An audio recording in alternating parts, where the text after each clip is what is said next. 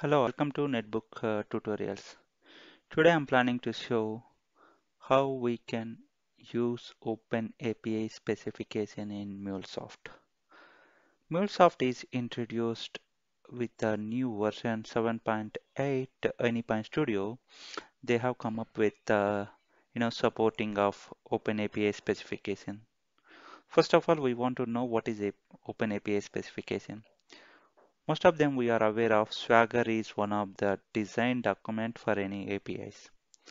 Now there is a new initiative that is called as OpenAPI Specification. Previously we have a OpenAPI Specification 2.0. Now the latest version is 3.0. Now MuleSoft is supporting that 3.0 for entire life cycle of API. First of all, we need to understand what is the life cycle of API. So whenever we want to build an API, certain things we need to take care. One is design. The next thing is we need to publish somewhere the design document. Then third thing is we need to implement project using the design document. That is implementation. Then we can use the same design document for the deployment. After that, we should be able to manage the API. This is the life cycle of API. Now OpenAPI specification, we can create it in MuleSoft and we can, during the design phase, we can create it and we can publish into the Exchange.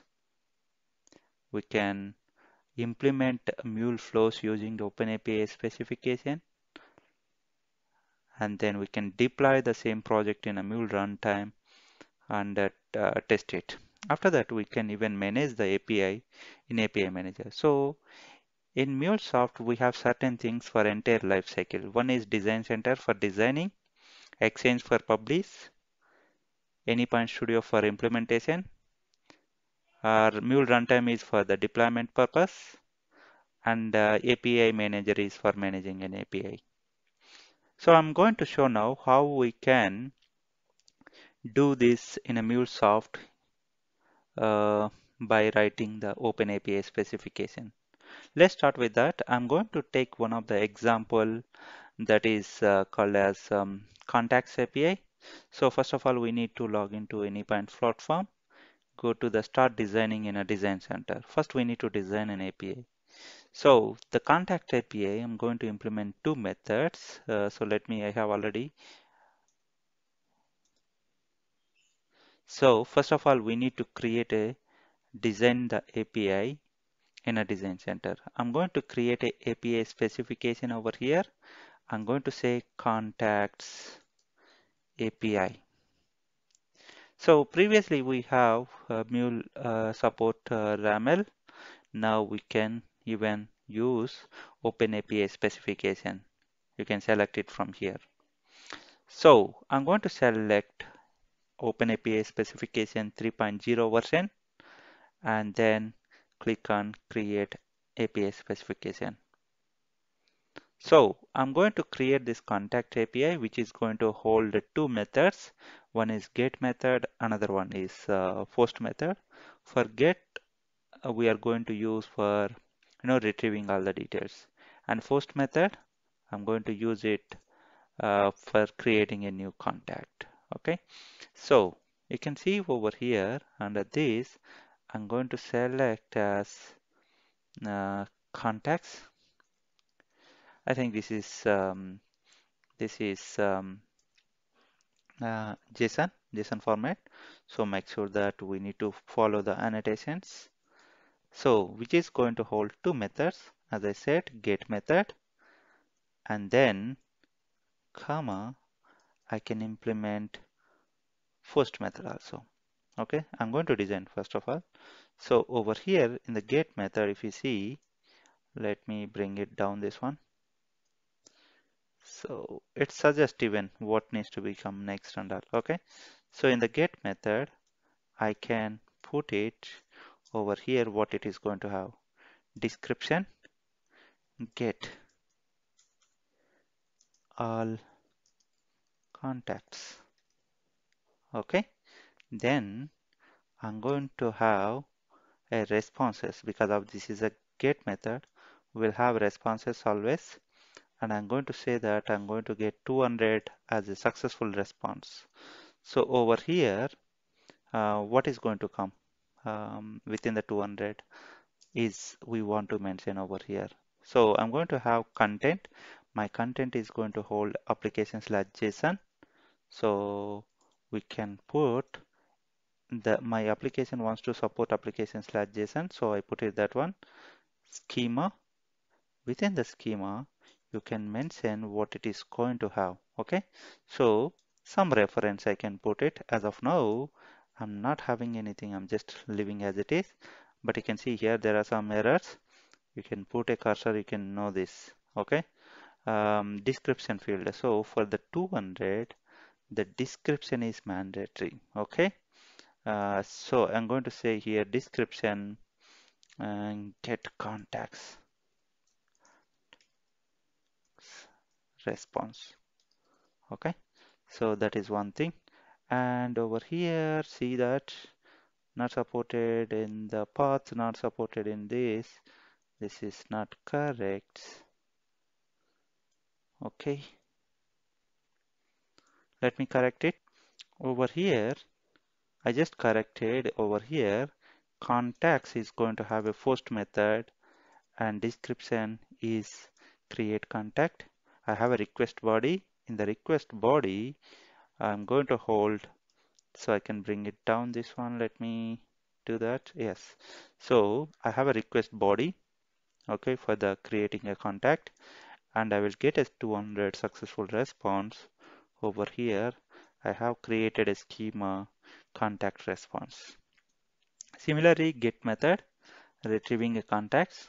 I have defined a response which is going to have list of contacts because of I want to retrieve all the contact details, and this is where I have defined as a schema. Now you can see that this document is exactly working as a RAML. Previously, whenever I create a RAML, I can see this get method, post method, the design document over here. I can do exactly the same thing over here using OpenAPI specification. You can see this is the input I have. When I send a request, you can see that it is creating a response over here. Similarly, if I go back to my, if I go back to my document, if I use get method, try it out, and I should get all the responses, which is a mocking response as of now, because of the way RAML supports the mocking, the same way it works over here also. See this design document. It is an OpenAPI specification. This is what it is done in a design center. Okay, this is the first phase of any API, designing API. Now, I used OpenAPI specification in a MuleSoft to design my API. So the next step is I want to publish in an Exchange. It is very simple, same as your YAML, what we used to do previously. Click on Publish to Exchange. Now I can mention the version 1.0.0. You can put it whatever the version you would like to put it and click on Publish to Exchange. This is going to publish into Exchange and can be shared with clients or customers, okay, any third party and all. Okay, so let's wait for publishing an Exchange. It will take a couple of minutes. Yes, it is done. Now click on Exchange. We should be able to see. I'm just closing this window. Come back to the Exchange. You can see in Exchange the way we used to do before the RAML once we publish, the same way it is showing over here also. See that? Create a contact, and you can see in the summary page we have a get method, post method, and all. Okay. So this is the second phase of, or say, second step in the life cycle of API. Then third step, we need to implement API using this API specification. So previously we used to have in Anypoint Studio, by using a RAML we used to generate a flows. Now we can generate a flows using OpenAPI specification which we created now. Let me do that now. So let me move on and explain next step in the life cycle of API. It is API implementation. So we have published the contacts API in Exchange. So now let's go to Anypoint Studio and implement the project. Create a MuleSoft project over here. Create a Mule project, giving the project name over here. And let me go to from Exchange. I'm going to, you know, um, import that whatever we have published the API design document, that is OpenAPI specification which we published.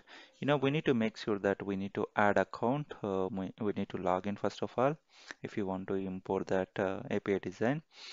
And here you can search the contacts API over here.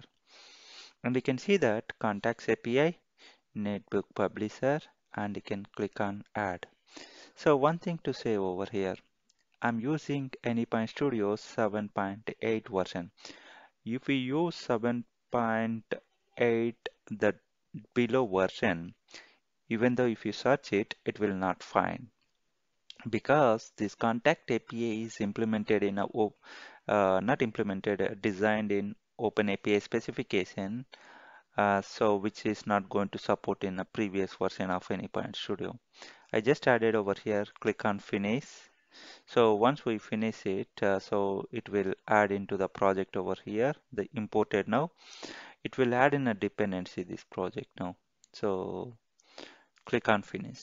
So you can see here, sometime it takes some time, couple of minutes maybe, to generate these flows. Yes, it is done. Now we can see the flows are being generated over here. The project structure is over here. Now you can check out over here the down. You should able to see two main flows, not two main flows, I can say two flows with a resource contacts first method. You can see that we have added a dependency here. When I import the OpenAPI specification design while creating a project, so it will create the dependency in a POM, and the classification will show that OpenAPI specification over here, right? So we can do whatever the implementation we want based on our business. Here I'm not going to do any implementation as of now.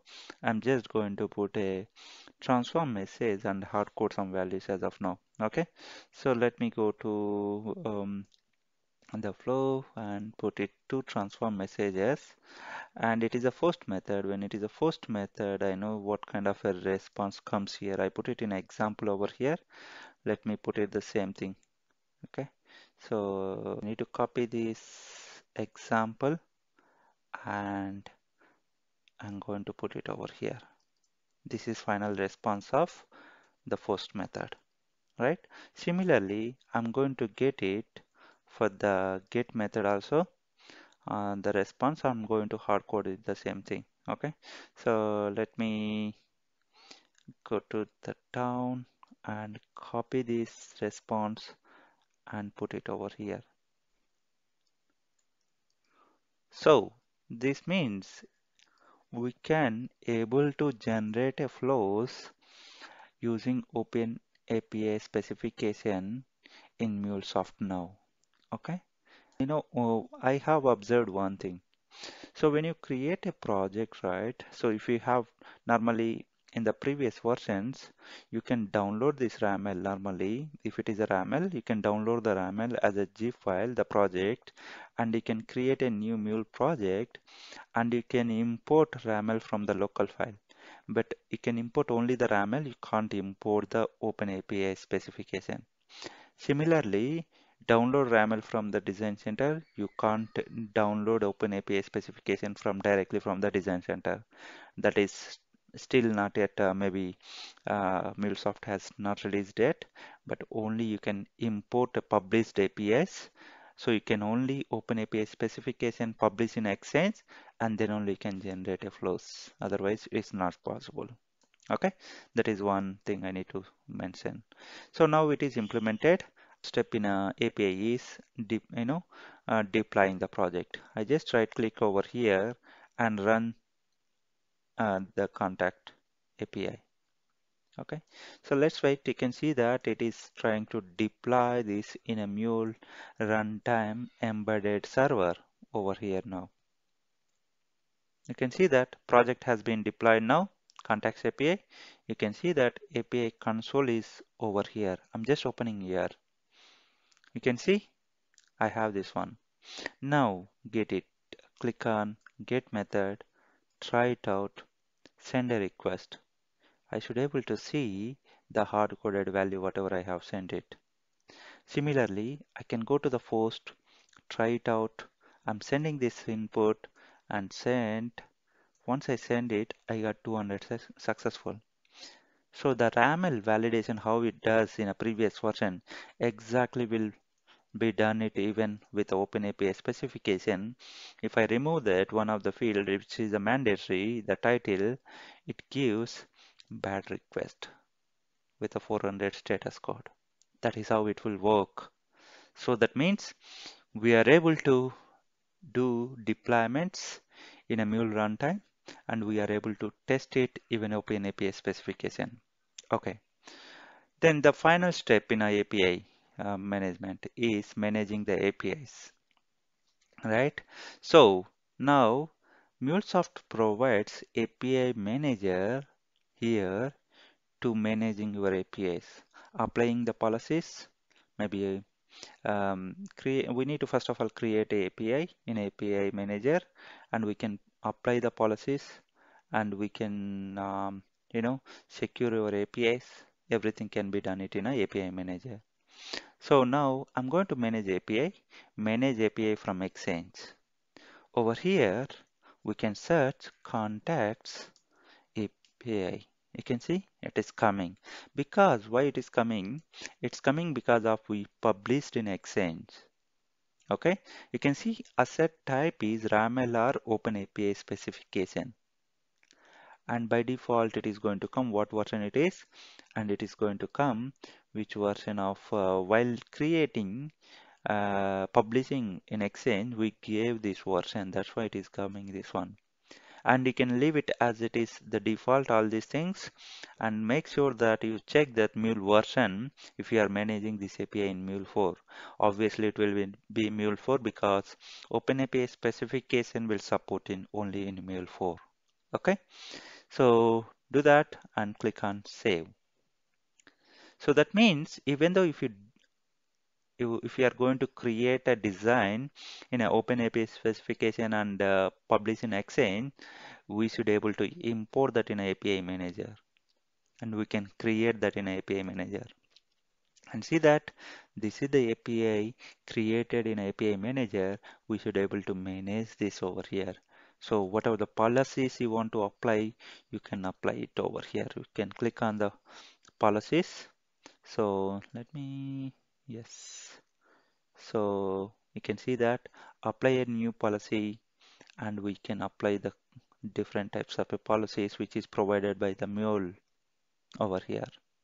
Okay, so I will cover these policies and all in maybe in the later time, but this is how we can manage the application or API in an API manager.